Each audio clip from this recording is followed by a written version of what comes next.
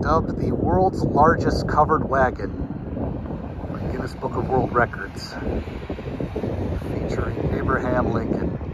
And like many of these roadside attractions along Route 66, they have a nice placard here that talks about the rail splitter covered wagon. It was moved here permanently in 2009, but was built in 2001. Moved to a few places along the way before its current resting spot here. Greetings, friends. Welcome back to Mike Allen from Chicagoland, currently broadcasting from the town that Abraham Lincoln is named after. That is Lincoln, Illinois, on my way to our state's capital in Springfield. But I thought I would stop here and just profile the world's largest covered wagon featuring Abraham Lincoln. So we're going to do that, and then we're going to get back in the car and head to Springfield. So please come and join me, and let's get started.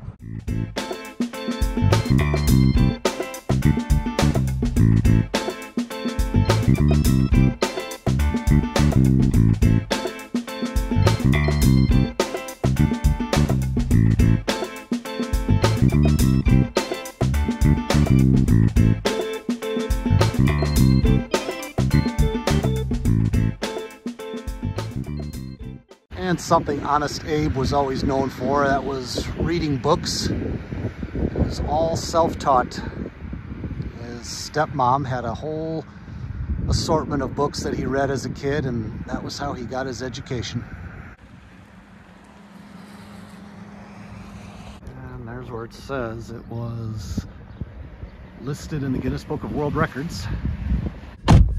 So as I mentioned earlier, I'm heading down to Springfield, Illinois, the land of Lincoln, and heading into the Abraham Lincoln Library and Museum, which is right smack dab in the middle of downtown. So looking forward to going there. I visited several places in Springfield, but never the library and museum. So come and join me as I head back on the road and head down to Springfield. Made it to Springfield now and about to head into that building over there, the Abraham Lincoln Presidential Library and Museum.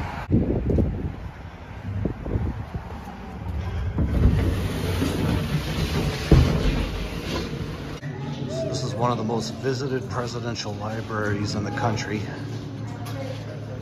Can't wait to see what it has to offer. Abraham Lincoln with his wife Mary Todd. This is their son William and Tad. They both died in childhood. And Robert Todd Lincoln was the only one of Abraham Lincoln's kids to make it to adulthood.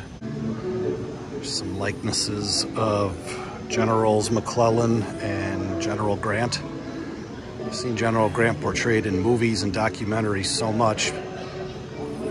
That looks like a very accurate portrayal. There's the author and abolitionist Frederick Douglass. Here's Mary Todd Lincoln. It says on the sign that the Lincolns were the first couple to hold the presidency that were born outside the original 13 colonies. And many of the Washington elites resented them for that. And this picture portrays the start of the Civil War when Fort Sumter was bombed by the rebel troops from the South. So this room showcases a bunch of newspaper cartoons portraying Lincoln in very unflattering ways. He was not very popular at the beginning of the war. I'd say Abraham Lincoln had the last laugh. He's remembered in history far more positively than he was in the early days of his presidency. This is Mary Todd attending to her son, William.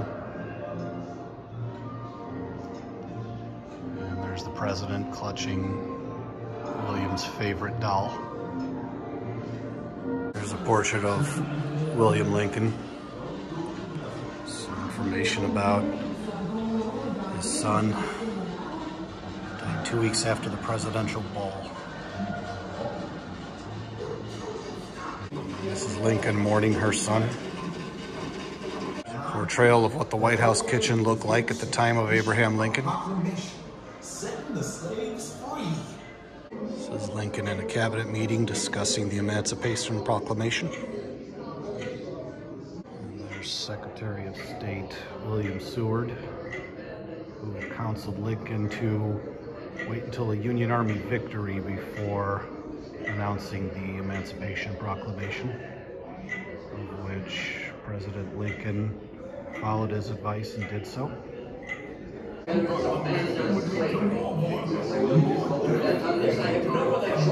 to insist you step aside for the party's sake, and the sooner the better. As things stand now, Mr. President, your re-election is an impossibility. You must step down from the ticket, or better yet, resign. The emancipated black freedmen, will they not turn into broken bands? Lincoln signing the Emancipation Proclamation on September 22nd, 1862.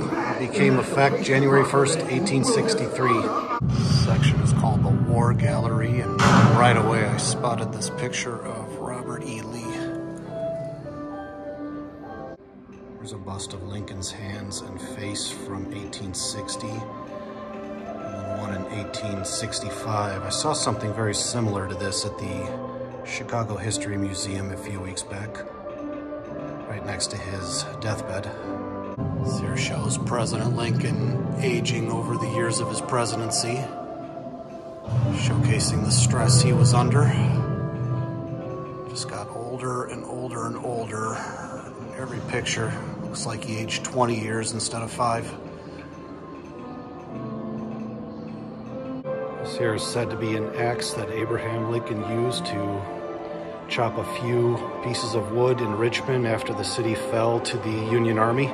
Painting of his second inaugural address. Here's Lincoln learning of his re-election in November of 1864.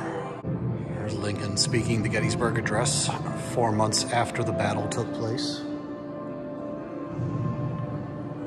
Here's a mural of the battle itself. This looks to be Pickett's charge, which occurred on the 3rd day. And a celebration of the Union Army's victory here in front of the Capitol building.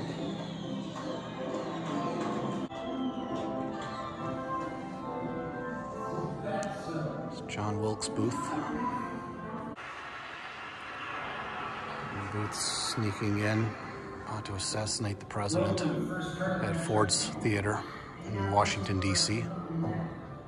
You know, if you look on YouTube, you can find a video of an old TV show called I Have a Secret. It was broadcast in the 50s sometime, and the last surviving witness to Abraham Lincoln's assassination was on the show, and the guest panelists had to figure out what his secret was, and sure enough, that was it. It was the fact that he was the last surviving person to witness the assassination of Abraham Lincoln. This is a portrayal of Abraham Lincoln when he lied in state.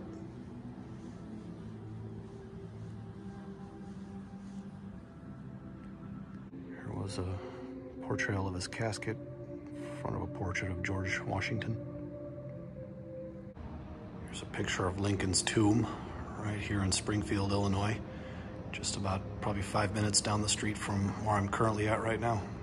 Inside the artifacts room now, and this is the contract that the Lincolns signed to purchase their home here in Springfield in 1844, along with a piece of wood, original piece of wood from their house here in Springfield.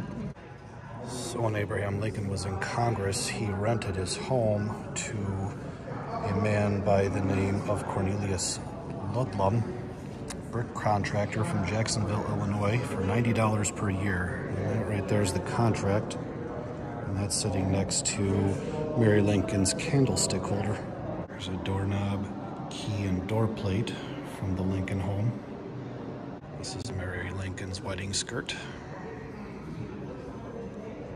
This plaster of President Lincoln used to be in the state capitol, the old state capitol in Springfield.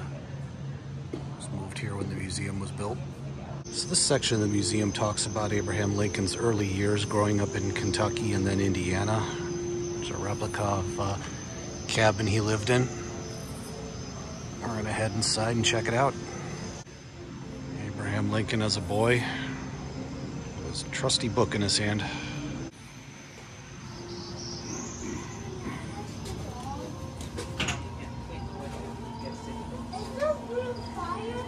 This is where Lincoln grew up, in a one-room cabin in Kentucky. Portrayal of Abraham Lincoln inside the New Salem settlement that he helped develop, which is located just north of here. And his first love, Mary Owens, who rejected his marriage proposal. Here's the Lincolns at their home in Springfield. This is a recreation of one of Lincoln's early law offices. His kids playing here on the table. There's Abraham Lincoln's writing on this piece of paper here. Records of a May 1834 election for sheriff in New Salem. There's a recreation of the famous Stephen Douglas and Abraham Lincoln debates. Looks like this takes place in front of Knox College, which is located in Galesburg, Illinois. And this is a portrayal of Lincoln giving his farewell speech to the people of Springfield before embarking on his trip to Washington to start his presidency. This is the last time he would ever be in Springfield. Inside the gift shop now, and Abraham Lincoln, quote, "Those who deny freedom to others deserve it not for themselves." Also on sale are busts of the president and a hat featuring his hat. I also purchased one of Lincoln's trademark hats, as well as some Union Army gear.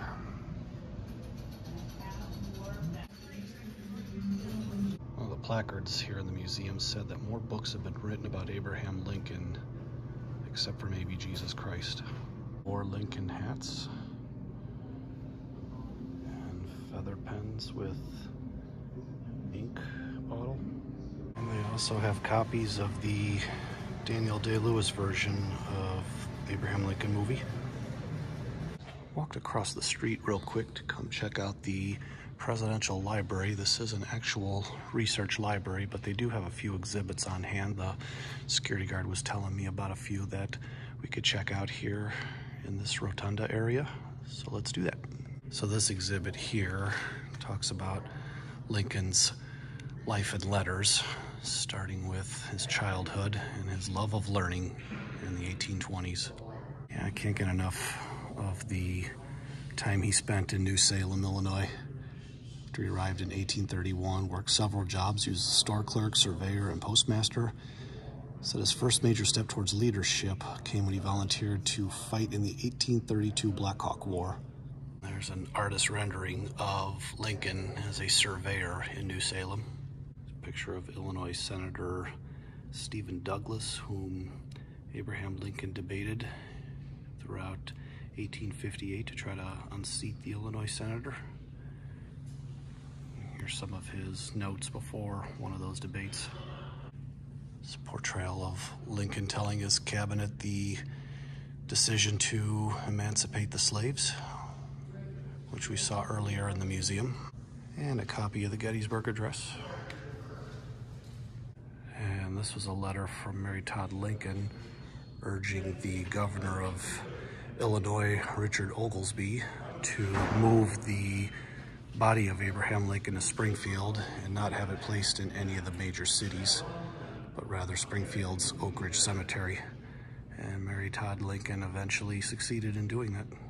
Yeah, you know, witnessing the death of her husband right in front of her, as well as losing two of her sons in childhood, you know, Mary Todd Lincoln was quite distraught, and it was a burden she carried with her the rest of her life. And in the previous video, I actually went and looked into the insane asylum that she stayed at in Batavia.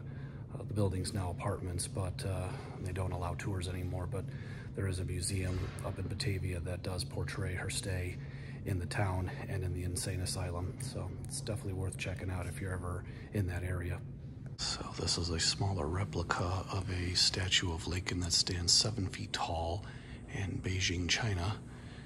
Kind of portrays Lincoln in leading a military group. Now, he never led troops, but the purpose of this statue was to show his might as a president. And the library section also has a lot of these old depictions of Abraham Lincoln that various artists have crafted over the years.